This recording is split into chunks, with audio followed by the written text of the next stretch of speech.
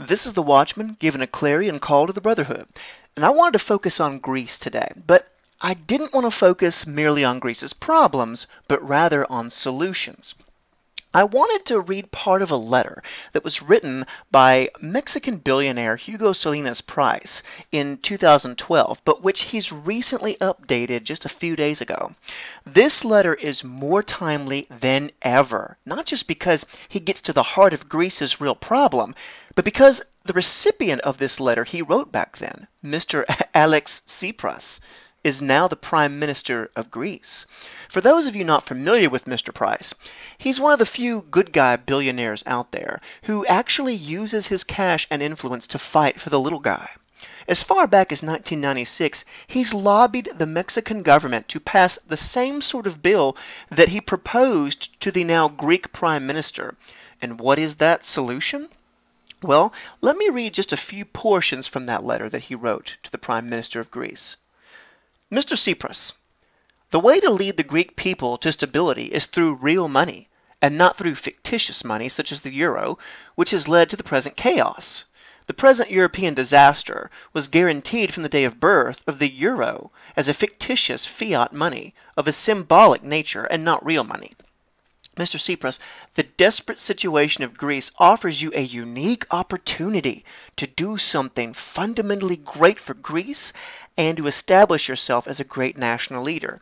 You should, quote, give Greeks a silver coin in parallel with the drachma, that you and your party may gradually lead Greece to fiscal equilibrium. He wants them to, leave the euro and bring back the drachma and issue a silver coin parallel to it. Quote, with a silver coin in their power, Greeks will feel an enormous pride in Greece, and there will be a renewed hope of a better future, a condition which is indispensable in order to achieve a recovery. Thanks to a renewed pride and hope, Greeks will be better disposed to accept the measures which your government may wish to implement, and to tolerate the difficult transition to fiscal balance. The silver coin in parallel with the drachma is the formula for national unity and reconstruction. Okay? The reconstruction of Greece will require savings, and nothing furthers saving more efficiently than silver money.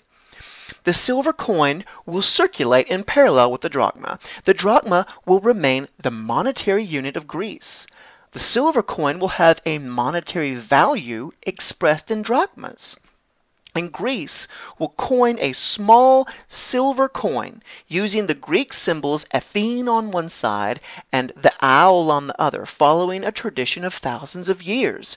This small owl coin will contain 1/10 of a troy ounce of silver, alloyed with copper to give it hardness. This coin will be assigned a monetary value by the Greek treasury. This coin will bear no engraved value. Otherwise, the coin will go out of circulation immediately as the price of silver rises, whether in drachma, euros, or in dollars. The monetary value which is assigned to the coin shall be slightly higher than the value of silver contained in it. This condition is necessary to keep the coin in circulation and prevent its being melted down for a higher value in silver than its value as Greek money. The population will retain these coins as savings. These will not be susceptible to deposit in the banking system. There will be no silver owl bank accounts, but rather custody accounts for the public who wishes to store their owls in a safe place. This will be a storage service, and the coins will remain the property of the owner of a custody account. He's trying to maintain a separation between silver and the banking system. Very interesting play there. I go on. Quote, the public may carry out payments either in drachmas or in owls, according to their monetary value. Most Greeks will retain owls in savings and spend their drachmas. There, in one page, you have the essentials of a formula to revive the spirit of Greece.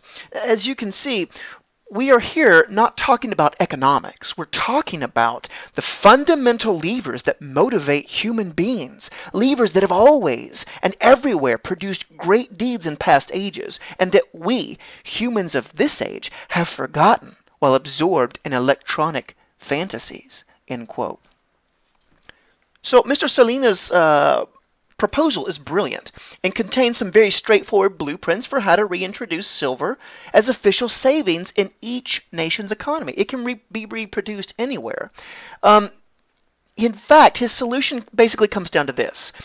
Default on your debt through inflation while restructuring your economy to be productive, while, and this is the key, while providing an exit for the common man, proving from the government that they're willing to put a suit of armor on the common man to protect them from this inflation by putting state-minted, state-recognized silver currency, silver money in their hands, tax-free, to be fully exchangeable with drachmas at any moment the owner wishes.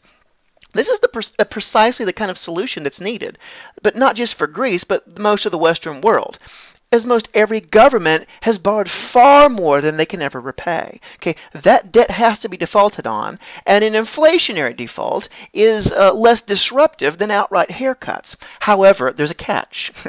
Despite the brilliance of such a plan, there's one problem with it. It won't work. At least not right now. Let me explain. You'd think that the world's governments could get behind such a sensible plan. But every time Mr. Price has brought this bill forward to the Mexican parliament, they have killed it. It's been killed every time by the Mexican Central Bank. Now, why would they do that? Well, because they know that silver has always been their pressure point, their Achilles heel. If a real silver savings plan like this one took off in a country of 120 million people, very soon the aggressive savings in silver would tip the balance against the cabal's silver price rigging scheme. I mean, within a year or two, Mexico's investment demand in silver could reach hundreds or even thousands of tons. And the banks would soon lose control of silver's price. And when they lost control of silver's price, the price spike would kill the global debt Ponzi scheme orchestrated by the world's private central banks. In other words, instituting government-sanctioned silver savings plans to save the current system is impossible, because saving in silver is diametrically opposed to the current fiat debt-based system. Okay, the first would kill the second, because it's not just a fiat system. That's bad enough. No, it's a debt-based fiat monetary system. The world's currencies aren't printed into existence. They're borrowed into existence. And because that's true, any government who approved this silver savings plan would be personally responsible for blowing apart the entire Ponzi scheme that we call Bretton Woods II, the world's financial system. Furthermore, the wobbly European banking system, they couldn't sustain an entry wound the size that just a Grexit would inflict on it.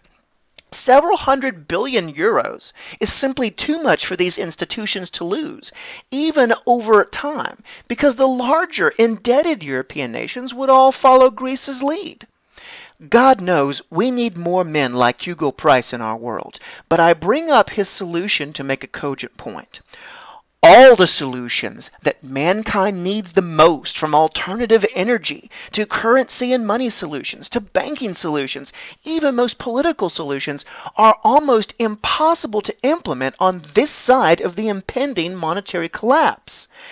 And that's precisely why we need this collapse so very, very badly. Because we cannot pursue any of the cleansing solutions that would actually make a difference. We cannot move forward until this system is done with. Now, that being said, governments around the world would still do well to prepare such measures and have them ready, turnkey, to implement the moment this hollow, decrepit system has ended.